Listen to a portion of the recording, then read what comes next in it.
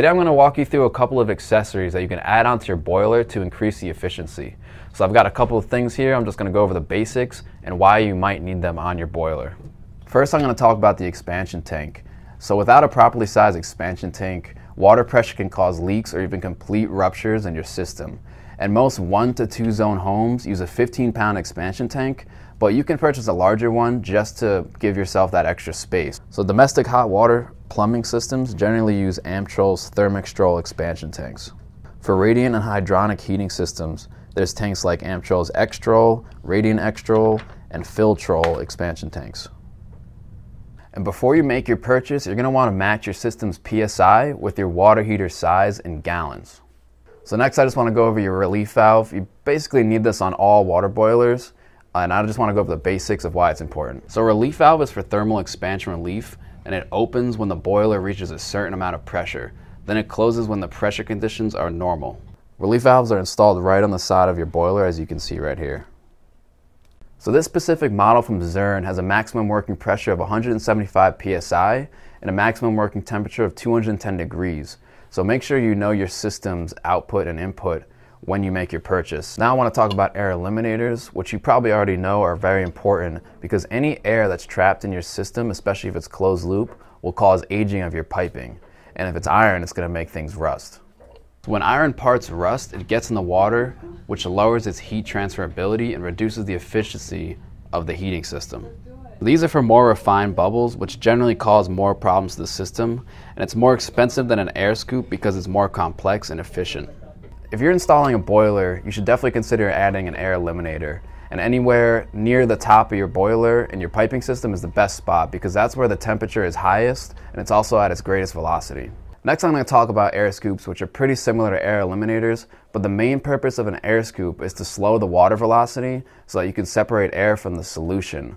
And also the biggest difference is that these are for big air bubbles in the system, whereas air eliminators are for more refined bubbles. So this can be installed right on top of your expansion tank in conjunction with your iron and copper piping. So it just screws in pretty simply, just like that. So next is your air vent. It's a very simple product that looks exactly like this, and it's almost exactly what it sounds like. It just exists to get excess air out of your system, and you can screw it right onto your air scoop like this. So once the air scoop gets the air, it just releases from this top valve right here.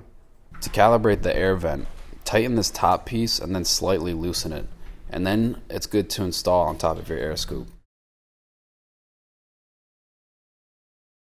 So this specific model from Taco has a maximum operating pressure of 50 psi, and the maximum operating system pressure is 150 psi. And this also operates with a maximum temperature of 240 degrees. Another important accessory that you can add on if you're installing a boiler is this purge and fill valve. So if you ever want to service your system, you can purge and fill it before working on it, and this makes it very easy to do. So if it's a closed loop system, you can purge and fill at the same time with 2 hoses connected to these ports right here.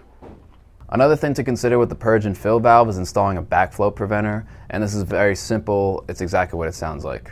Boilers have a minimum safe operating water level that's specified by each manufacturer.